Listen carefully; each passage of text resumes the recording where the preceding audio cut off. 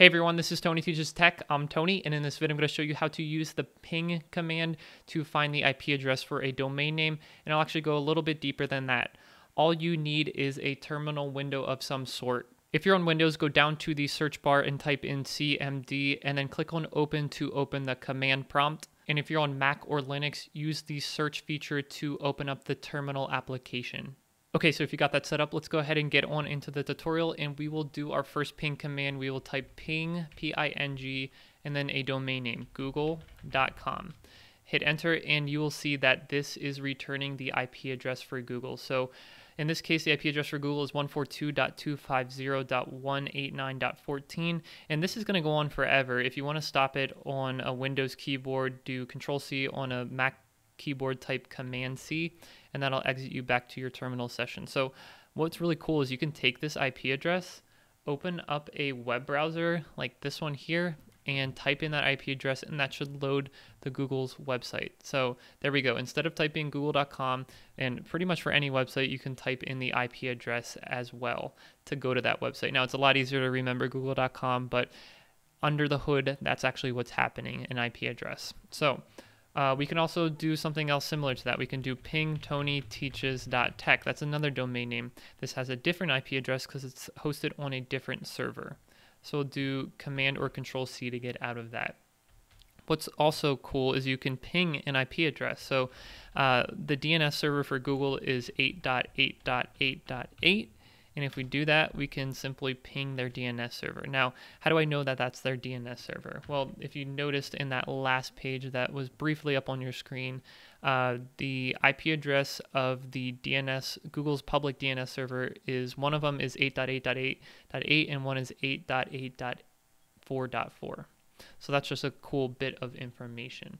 Now, you can do a lot more with ping than just pinging domain names and IP addresses in the default sense. We can also set the interval that we want ping to happen. So by default, it's 1 second, but we can set that interval to be 5 seconds. So let's ping Google every 5 seconds. So that's going to ping once, wait 5 seconds, and then ping Google again. And that'll go on forever and ever.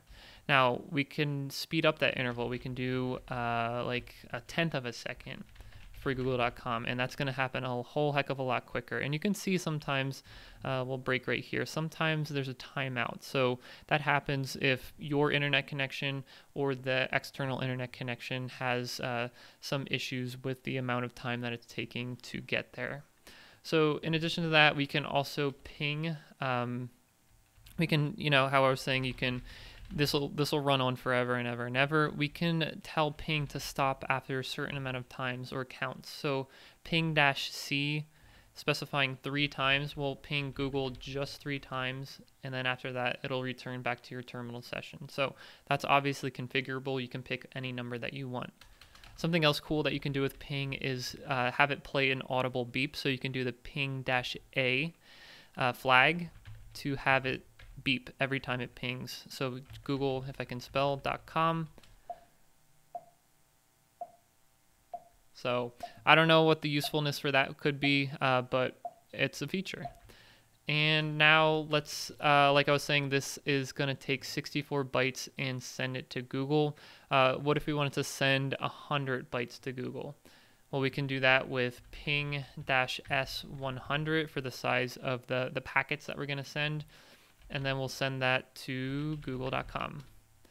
And it says wrong total length 96 instead of 128. So I'm not actually sure why Google doesn't like that, but that is something that you could successfully do. Let's try to ping my website with 100 bytes of data. So tonyteaches.tech, and that will ping it with 100 bytes of data. And that includes an 8-byte header. Okay, so as you can see, if we just ping tonyteaches.tech with the default 64 bytes, the difference between 64 and 56 is 8, so that's the 8-byte header that they're adding on there.